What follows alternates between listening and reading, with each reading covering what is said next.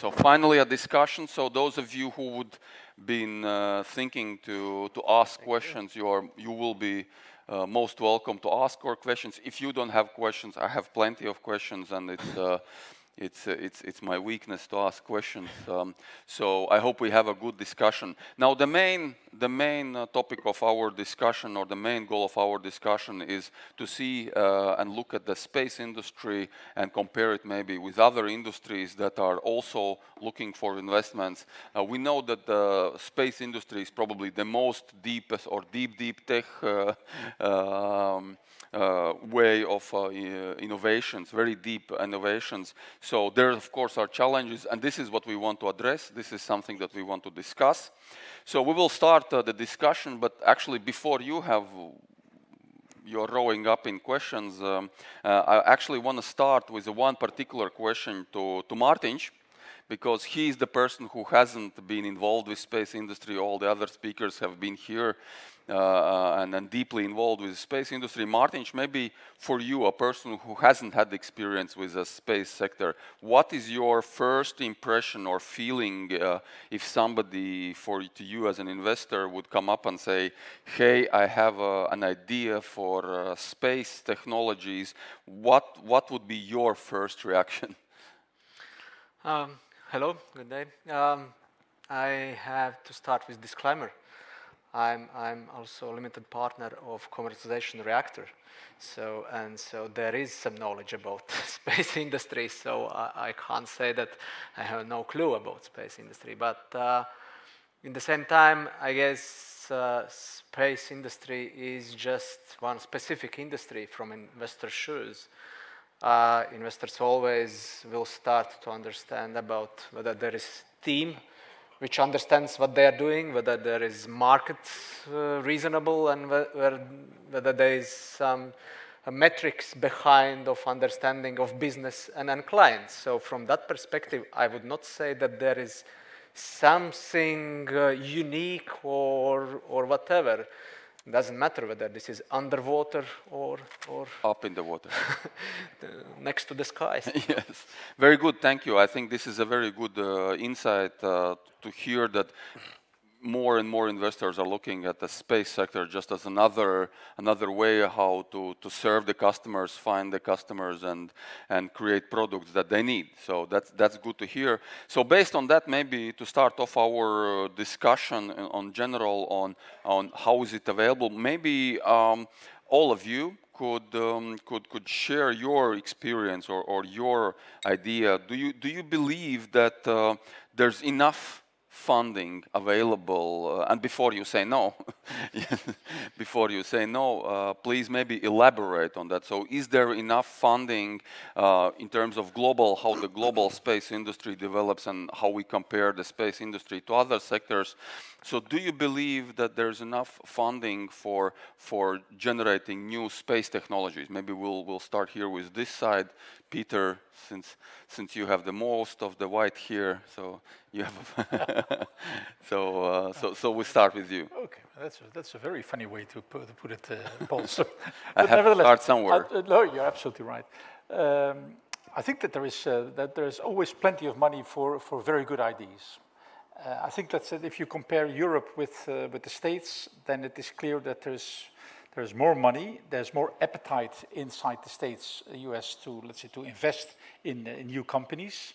But I'm perfectly sure, let's say, that if there are very good ideas inside Europe, from the startups, the scale-ups, and the SMEs, that they can have access to adequate funding. Great. Okay, let's go on. Well, I don't want to compare Europe to other countries. I think we have to find our own way. And I would say that I do believe that, and I'm very glad to see it, in the new space arena, we are getting more and more funding and more interest from private investors, actually, especially to invest in new space disruptive innovations. I believe that we do have to open more opportunities for Central Eastern European countries, actually, because not all of them have this national support, governmental support, like big countries like in Germany and France.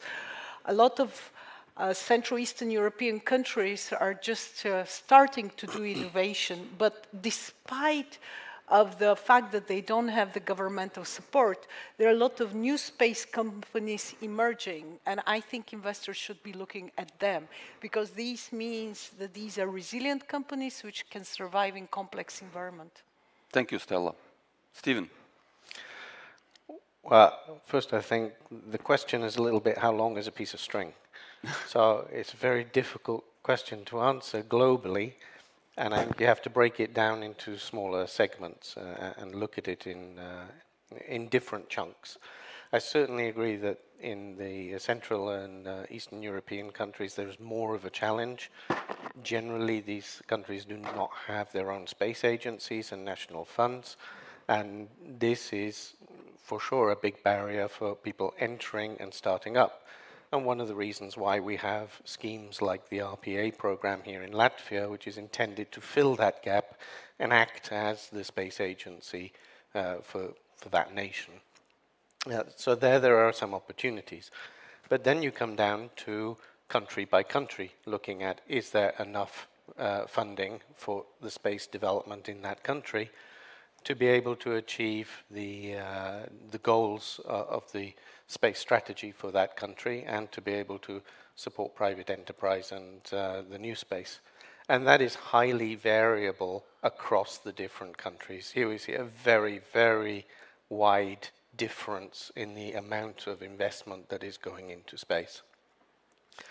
Then if we look at the ESA programs and new startups trying to get into a high reliability ESA program rather than a short duration new space type program, there's another level of challenges that they need to address. And this opens up also some critical funding areas that are difficult, and where there are, in my opinion, there need to be more funding opportunities. So we have plenty of funding opportunities, I think, maybe not with enough money in each of them, but plenty of funding opportunities, different sources, to be able to assess the feasibility of your idea. Also, if you look at the RPA program that I'm running here, to be able to assess the market and the requirements, and knowing the market is key to be able to attract private investment and being able to demonstrate that, coming up with the business plan. But then, by the time you want to go to TRL 5 or 6, there is an inescapable need for infrastructure in your company. And there are not really government, or there's not ESA programs that will pay for that infrastructure for you. So there need to be other funding sources, and this can be quite a roadblock for a number of companies, in my view, and one of the areas where really there should be some further support. Cool. Thank you, Stephen. Mārtiņš, can you add something on this? I think we should look to any kind of development from nature perspective. We could compare this, for instance, space industry with sport. We know that people play basketball already a long time ago, but for instance, 30 years ago, floorball was not known in this region at all. They invented it in Sweden that. But after 15 years, in most of the Latvia small cities, we are playing floorball. So idea is that if there are some people who are bringing into some territory some knowledge, passion, and then build on that with investment in infrastructure around those people, then there could be more and more follow-up investments, activities, etc. So that means tradition, people, and access to infrastructure. In the same with space. if we are talking about money, then we should understand what infrastructure we have in place in region, and that's clear. It's very narrow niche activities we could link to those infrastructure perspectives. Very good. Thank you, Mārtiņš. Maya, what do you think with the whole big experience of Israel in developing space technologies and infrastructure? Do you still believe there's more need for more investments into the sector? If I think we need more money for that? Yeah. Okay. So first of all, of course, we need a lot of money. But I must say that money, we can find the money all the time. I mean, if you bring a good idea, if the team is great team, this is something that we are looking at, then the money will be found. And of course, when we speaking about, it's not an internet application, okay? It's the new space. The ROI here, it's really long shot. It's not something that will be in 1 or 2 years. So when we speak about those segments, also like medical, also in the medical, it's really long shot. Then the government must put at least matching money, okay?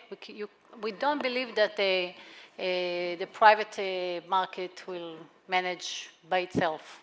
So there is money, but of course the government should put also money. Great, thank you.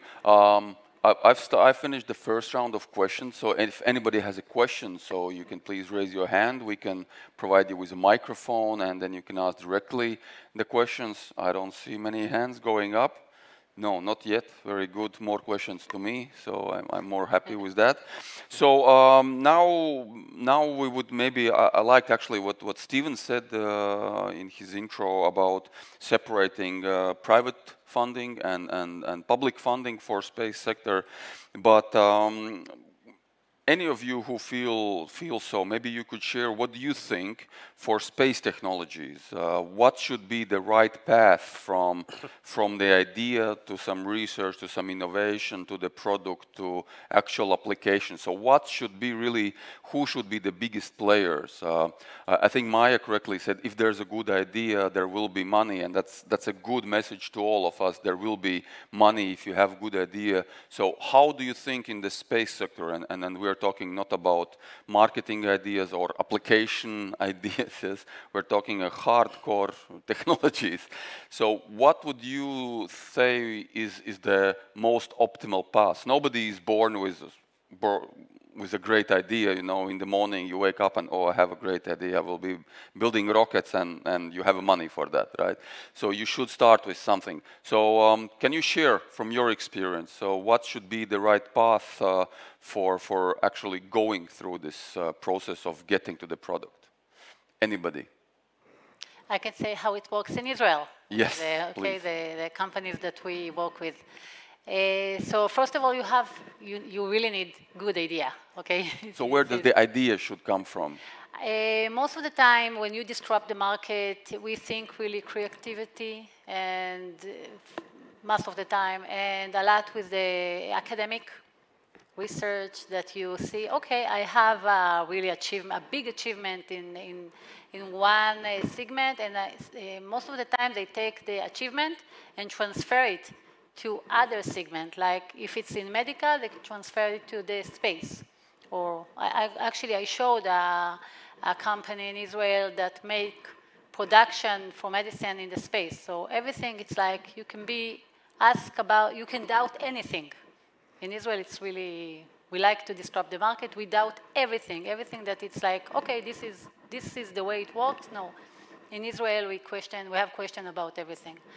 So when you think you find the great idea, then it's the time to build a great team. And from my perspective and from what I know and the way we work, when you have a winner team, this is really, it's like 60% of the total that you're looking if to invest in a startup or not. Because most of the startups along the way will do pivot.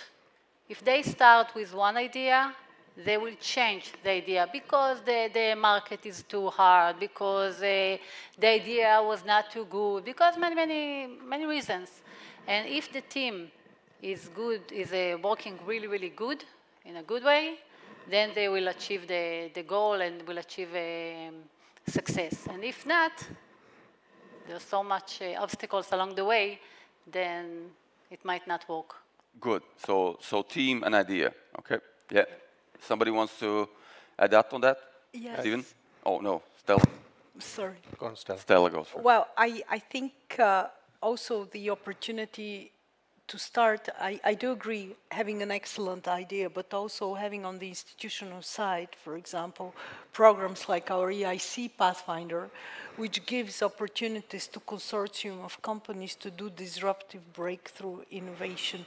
For example, they can get funding up to 4 million, but then after TRL 4, to have the opportunity to enter, to reach your proof of concept, to do early commercialization also, to start thinking about it already from TRL 4 to TRL 6. So I think that's very important to have these opportunities like these fundamentals, no matter what type of technologies you're developing. Steven. I think there's two different directions. So what we've heard so far is ground up ideas. I think the cross-pollination is really, it is indeed, that's where you get most of the ideas. But there is also the top-down approach. So in ESA, we're trying to do demanding missions that nobody has ever done before. Big, complex missions, like going to JUICE, which was launched, going to Jupiter with JUICE that was launched last week. Now, if you're trying to do something that has never been done before, you start to work through the systems engineering of that, and you realize there are parts of that problem and system that you don't have solutions for. And we make this rather well known. We have roadmaps and we have a harmonization process, and these roadmaps identify what technologies we don't have that we think we're going to need in the future to be able to enable our new missions. So as well as having bottom up, there is also a key role for top down. The benefit of the top down is that you know that if you solve that problem, you have a market, but the market might be very small and niche. The benefit with the bottom up is that you may be have a breakthrough technology that is more widely applicable across a range of platforms and therefore provides you with a broader, more solid business. However, in this case, I also am working with a lot of startups. The biggest two mistakes that I find, that I see, is not being aware of who your competition is and what your competing products are. So you have a nice idea, but you don't know what it's trying to replace. So if you don't know that, how are you ever going to develop a winning product? This is really key. And the second is having a combined product and business development plan to understand what are all of the steps that they're going to have to do, also the non-technical steps that they're going to have to do to take that from being an idea to being a successful recurring product. And startups, in my experience, tend to overly focus on the technical side of it, neglecting this business development, product development side, and neglecting the environment in which they are competing. Good, good. We'll come back to the startups. I still want to focus on this way and process of getting the ideas. Pieter, you have some insights? Let's say your question was concerning, let's say, that how you get from something very small to something very, very big, at least a little bit bigger. Yeah, let's say that. And I think, let's say, that if you take a look on the European scale, let's say I had the pleasure to work often with the company OHB in Germany, and that company started as with a 6-person's outfit in the garage in Bremen, and this has now become, let's say, one of the big LSIs inside Europe. So I think, let's say, what you need for a startup to grow, in addition to what was mentioned by the other panelists, but I think you need to have talent, you need to have the sense of speed, let's say, to be there. You need to have passion. I think, let's say, that's something which is very important. And also you need to have capital, so to convince investors to share your idea. So let's say, I think that these are important ingredients. Another example, you have to be very intuitive. Let's say I was moderating a panel in Dubai, and there we had an Israeli entrepreneur, Stemrat, and let's say that I talked a lot with him. Let's say he was sitting on the panel together with an Emirati, the head of the space missions, and he had a very interesting idea. Let's say I said, how did you get into space? He said, I was not in space at all. He was a radiation expert, and he was contacted by the Japanese, let's say, after the Fukushima disaster, and so he developed protective clothing. And then thereafter, he came in contact with people from NASA, and he said, but radiation is also in space. So why shouldn't I also offer this possibility then to NASA? Now, with the first SLS-1 launch of Artemis, there were the specimen, let's say, which were having millions of sensors on it.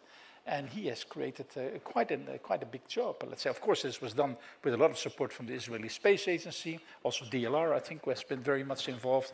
But let's say, it also shows that, let's say, a sense of stepping into the right moment and talking with the right people, and passion. I think, let's say, that's something which is an absolute ingredient if you want to become successful as a startup company. Great, thank you, Pieter. Mārtiņš, you want to add? Yeah, I like to really manage this top-down, bottom-up idea behind how you look to the project or startup. And that allows me also to think in that way that if there is mission to complete something, bigger task, which is long-term, future, or whatever, then it's clear that you are looking to this as a project where there should be find some financing which will support to complete this mission, and etc. But if there is the idea, whatever stage it comes from, or whatever, from the army, from the science, or whatever, idea which would serve certain market as the potential disruption or whatever, then this is totally different. Then you look to idea, to the team, and you are looking for investors which could finance, whether government or private investors, whatever. But if this is mission where you should complete some task, then look to this as the project, not to the business. Very good, thank you. Any questions? No, very good. So again, more questions to me.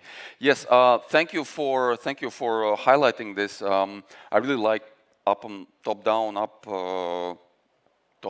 bottom-up approach for that. I still want to, before we move a little bit, since we have some time, I still want to challenge you a little bit on the way how we can actually come to the ideas. We always talk about you need a passion, which I totally agree, and most of the people here have passion for space and everything. But from our experience, at least here in Latvia, there is always a problem that there are scientists who have the knowledge and who can solve the problems, radiation protection or whatever, but scientists are not the ones who would go out, even if they have a passion for space, they would not go out. They would not understand if we ask them what is the market need for that, they would crash down and Control-Alt-Delete. Yes, so it's always a problem with that. So to actually find the idea with the space sector, which still requires a lot of science, a lot of engineering. You can't, you know, as again, I will give the example, waking up in the morning or after a big party, you cannot come up with a, hey, I will have this great radiation protection something, right? You need some kind of interaction between those who have technical, scientific capabilities and those who have the capabilities of actually finding the market need, So from your experience, what do you think is the best way how to get those opposing competencies together? What are the instruments? How to get them running? Anyone? I can go. I can describe at least the process that we are typically following in the schemes that I am looking after. And usually we'll find that we go and visit a country and we'll have business-to-business meetings, and they will come to us and say, look, we have this type of technology that we think should have an application in space, but we're not really sure. We think it could be used for this or that, but they're not really sure. It's very rare that they have the technology and the application perfectly matched in that first conversation. But that's where we step in and start to try to have that discussion process with them of understanding the technology that they have, that they've developed, what's new about it, what can it do that other competing technologies cannot do, and matching that with what we do in space, the products that we typically buy, the technologies we typically use. And then we tend to put them in touch with certainly better experts than me, who can have a very detailed discussion about specific applications of that, which may then lead to an idea for starting to do preparatory work and preparatory funding. Cool. To investigate the feasibility and concept of an idea. Will it work against that target that the expert has said there could be a good need for, and exploring the potential market and again the potential competitors in detail while they're doing that, to understand, well, what would be their unique selling points and what would be their main drawbacks. Cool. And that's the sort of process that we try to follow. So in a way we could say ESA is a great partner for actually cross-checking if the technology has a use case or there's a need for that technology or competence in the space already for existing companies who already have some experience, correct? Yes, yeah, exactly. Okay. At least I would say that because I'm from ESA, so. Stella. Oh, well, actually, in the EIC, the way we have these activities is with proactive program management from the program managers. So we, as program managers, in a similar way as ESA, meet the projects and understand what are the technologies which they develop, the products and services. We do regularly have these portfolio meetings where program managers actually lead and encourage that type of interactions. And sometimes it arrives that projects, different companies from Accelerator, high TRL, partner with low TRL, and they apply for different type of funding and so on. Because one of the tasks of the program manager is to encourage the ecosystem, to encourage the building of the ecosystem, but not in the ecosystem, in the looking at customers, partners, suppliers, building the whole value chain. Cool. Mārtiņš, you wanted to add? I guess always the best case scenario is when there is some entrepreneur with vision. In 2001, I guess, Elon Musk started his SpaceX project because he had some idea about potential global scale of making business more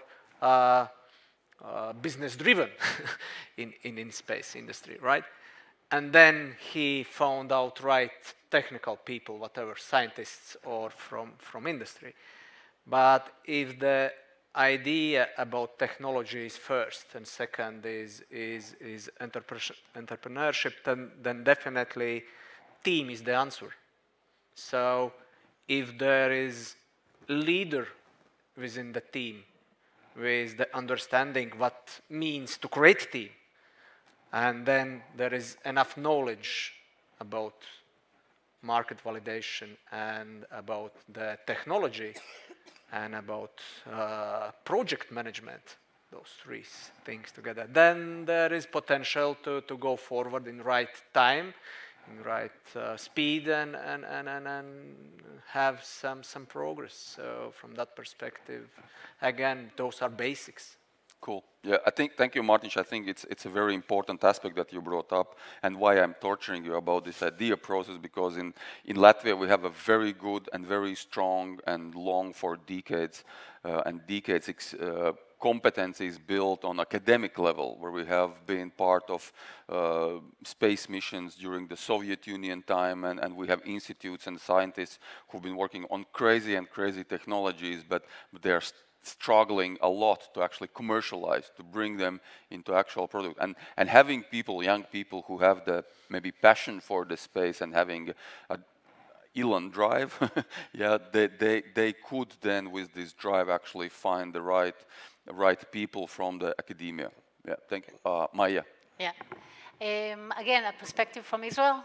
So in Israel, the thing is that we have the scientists, of course, but most of this segment come from the military market. And in Israel, we have a lot of companies, like military companies, that making huge projects. And they have scientists, and they have, the knowledge that they have there is really a major one. And they also have employees that are young engineers. And when they can see all the technologies that they're developing in these companies in this market, when they have an idea, they just step out of the military company and actually establish a startup. So this is also Good. Okay, Steven, Mārtiņš. Okay. Steven, you go. For me, one of the key things that I've seen in specifically addressing the issue of getting good technology out of universities is that you mentioned you need entrepreneurs and people with a vision, but you need people with the confidence and belief in themselves, and they need to go for it 100%. It's not something that you can do half-heartedly. Okay. You really have to go for it, because it's going to cost you, however brilliant you are, it's going to cost you a lot of energy to get something from an idea to a working, profitable business. It's not an easy task. It's not something you do in your spare time as a hobby. So you have to commit to it fully. There are some models in some countries where there are universities and research institutions who are set up to encourage this to happen in a better way than in some other countries. So it is also good for the university and the research institutes to have some pressure from the government to generate spin-off companies, and then to go and look around Europe at who is doing a good model of that. There are some good models in Belgium, actually, and there are some good models in Switzerland. IMEC, I'm thinking in particular, has been particularly successful at that sort of thing. And to take the good elements of these good models and apply them to the institutes here in Latvia, in the other countries, because indeed there is a wealth and a history of very good, detailed, technical and scientific research. But there is not, in many of these countries, the spin-off culture and the spin-off support to get them out and enable people to feel confident, to have the courage of their convictions and just go for it. Okay, we'll come back to government. Mārtiņš, you had a quick... Just one add-on as experience of Israel about the great importance of army in economy. It's the same story from Finland. They also have mandatory army and service, and I know from startup scene a lot of teams where boys are coming from totally different professional perspective, and they mix and they create great teams. So what I can say that we need more joint infrastructure for beer drinking in universities, to people put together, and maybe... Finally somebody said it. Yes, and maybe, and that's good that we're creating those camps, etc. The great teams could born there as well. And of course, kind of those paramilitary activities, which are more and more in Baltic countries as well, they also could help to bring totally different people together and then start to talk about and implement some great ideas. Cool, thank you. Okay, still no questions from the audience. I'm happy with that. So let's go on a little bit more, have a more detailed insight. Maybe we can talk about how the governments, if we're already out of the process that yes, we have some startups and people and scientists and engineers, what should be the role of governments in supporting the initialization of the process? How should governments should support startups? Peter, maybe we can start with you. I know you have expertise No, let's say that I think this is a very, very good question. Let's say a couple of months ago, I talked to the Australians. Australians, yeah. They have space industry in Australia. They've got a space industry which was in the past very much dominated by the LSIs from the States and from Europe. And they have now established a directive that whatever is produced on the satellites, let's say that these LSIs, that they need to subcontract a lot of work to Australian-based companies. And if you take a look now in Australia, I think they've got 97% of the total budget is now being allocated also, let's say, to SMEs and to smaller companies. So this is quite clearly an activity which can be taken at the governmental level to promote the inclusion of smaller companies and also to make sure that the activities are staying within the country. I think that the other thing which I think is relevant to mention is that if you talk about the LSIs, let's say that a lot of LSIs now also establish an hands-off arrangement with startups. So let's say that to say, okay, fine. Let's say we fund you. Let's say you get on with it. You don't have to follow our rules. Just have a very open approach, let's say, how you want to proceed, and I think that's also important. And coming back to your question on what the government can do, let's say if you take a look, let's say what has been done now on a small scale with the RPA. Let's say this is really, let's say, for Latvia that they invest with, I think, with 12 or 13 companies. That's the money is being put aside specifically going to Latvian companies. So there's a lot of things which government can do. Yeah, so it's more like a coordinating organ who is trying to get everyone together. Good. We have actually very limited time left, but somebody is telling me that actually the SpaceX rocket is about to go on, or? Yeah, 4:30. 4:30, okay, we have 10 more minutes. Let's hope there.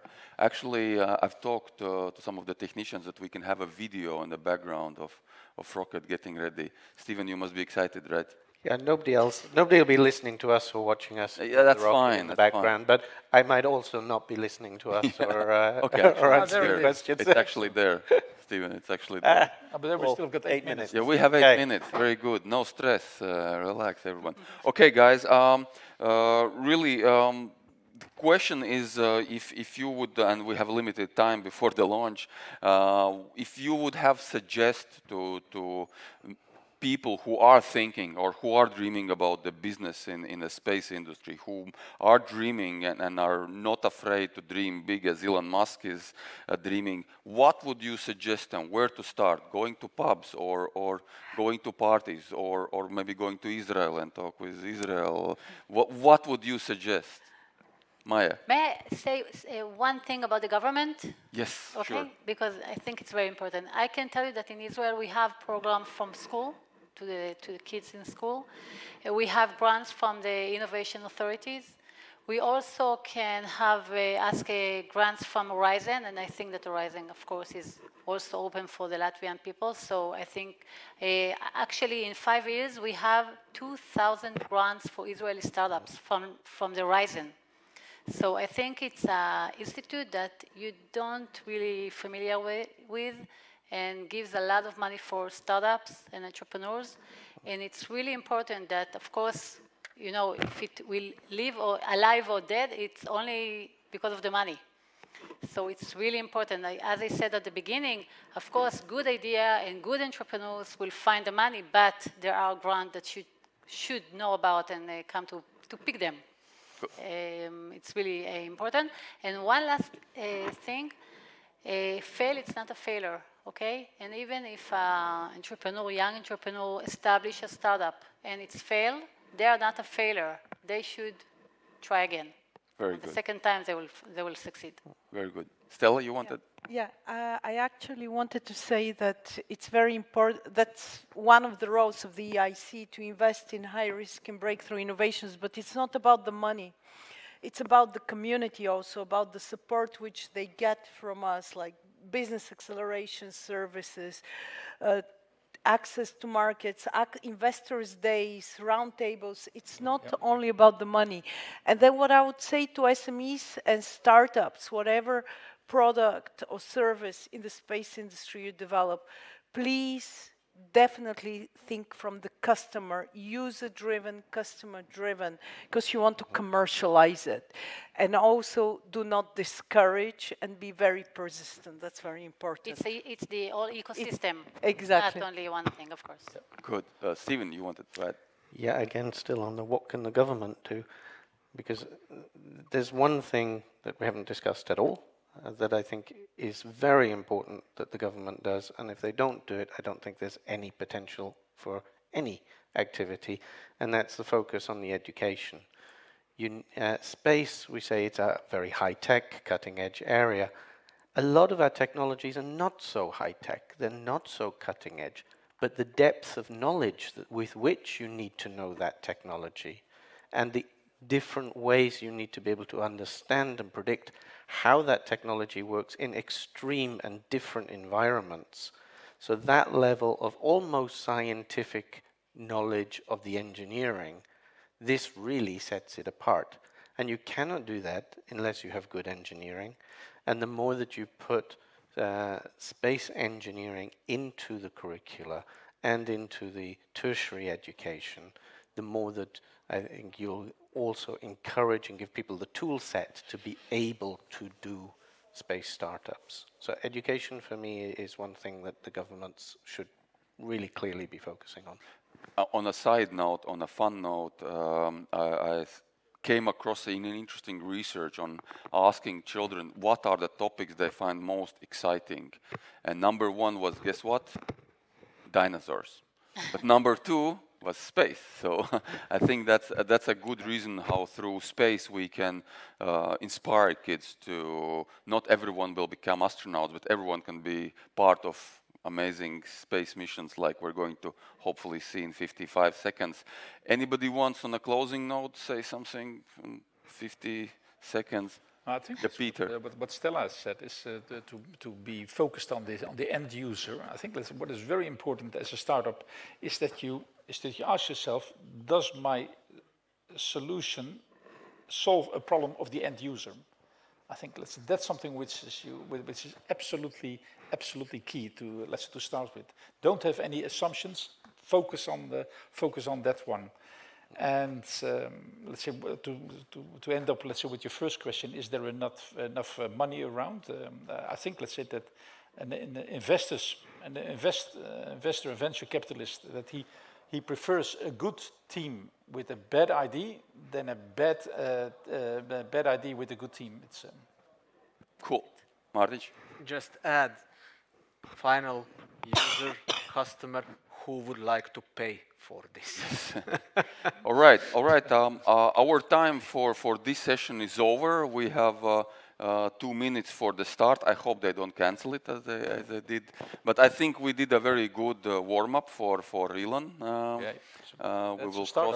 We will cross fingers crossed. Can we actually get a little bit of sound on? A lot of sound. No. No, we can't get sound from this video. But if you don't mind, actually, we still have 2 minutes until the launch.